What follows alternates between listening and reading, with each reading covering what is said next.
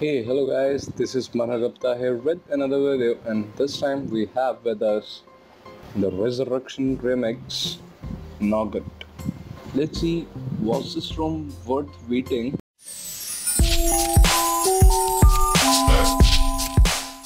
You can see here the new boot animation and it looks very good. Now let's quickly go to the features section. Here you will go to the settings and you will see configurations. Now here, first of all, status bar. We have a lot of custom.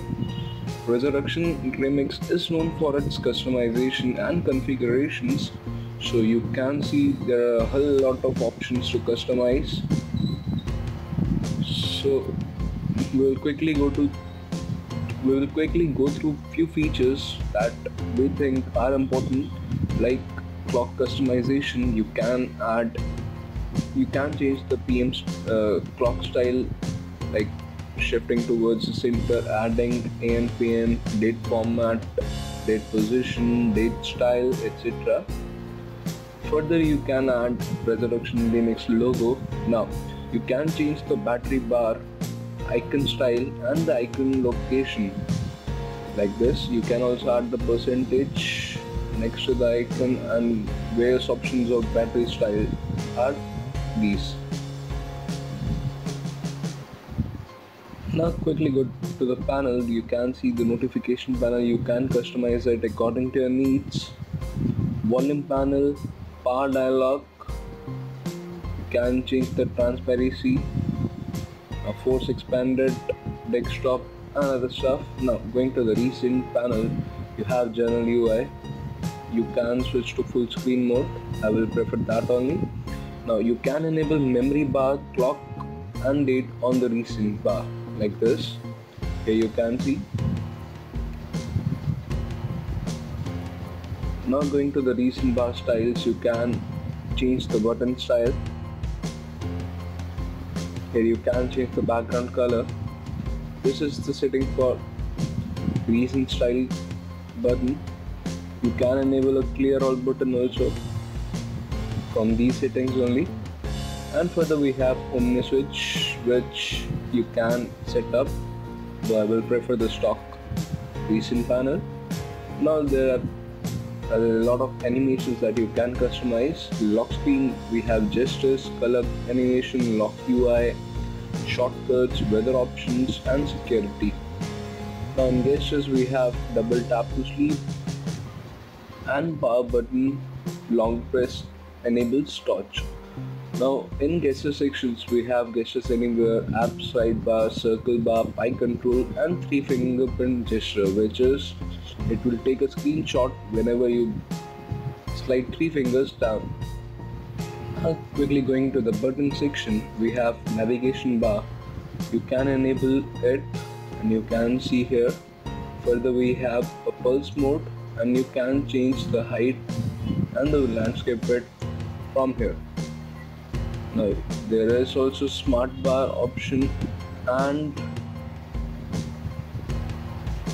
in the navigation mode you have flank, so you can choose whatever you like.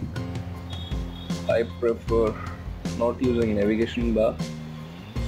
Now going to the animation, there are system animations. Now you can customize the bar menu animations also. So the interface, now display size, expanded desktop, ambient display, heads up, screenshot type, screenshot delay, etc. Now miscellaneous tweaks,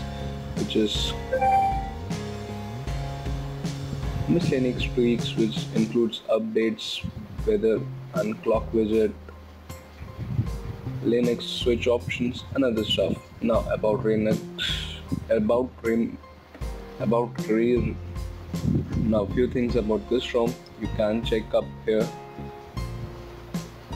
Now quickly going to the settings and checking the Android version and other stuff. Yeah, though I'm late. You can see the device is Redmi Note 3 and the Android version is 7.1. Now quickly going to the performance of this ROM. Here you can see the AnTuTu benchmarking that we did a few minutes ago.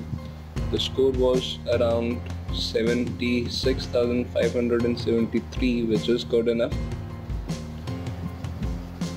Now going to the memory consumption of this ROM, RAM management. You can see the average usage is 1 GB, and we have done all the AnTuTu benchmarking scores and all other stuff on the first boot itself. So you can see the memory consumption is also okay. Now going to the battery backup of this ROM. Here you can see we did all the setup of this ROM and the phone was charged about 91% or something. We flashed the ROM and used it for AnTuTu benchmarking and all this stuff. The battery still dropped to 77%, and there is 22 hours left time period, which you can see. Here you can see the screen on time is around 35 minutes plus. The phone idle is 2 hours 27 minutes, so idle battery drain is low. So this was all. Now coming to the bug section that is specific to Redmi Note 3. There is only one bug that we faced, which is the live display. Sometimes screen doesn't light up and we have to do a hard reboot by pressing this button. Now keep this mode off and enjoy this ROM. This is my personal review of this ROM. Initial review, I would say. Final review will soon be uploaded if requested. Now the download links I will put in the description below. Do like to subscribe to this video and do subscribe to our channel, and do share this video to your friends. Do follow us on Twitter and Google+. Thank you for watching this video again. Stay tuned for the next video. Thank you.